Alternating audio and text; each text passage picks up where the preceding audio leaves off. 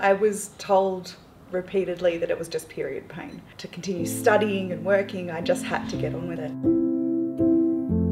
I had one guy say to me, I'm a guy, so I don't really have to worry about that kind of stuff. Endometriosis came up and it became very evident that, this is something that is very misrepresented.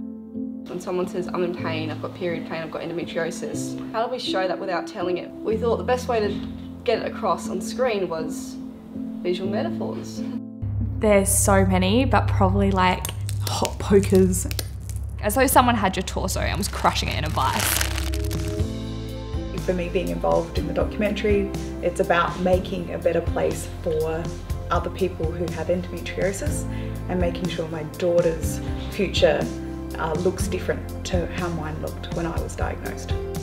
I remember waking up from surgery and the surgeon saying to me, well, I think we got it all, but there was so much damage.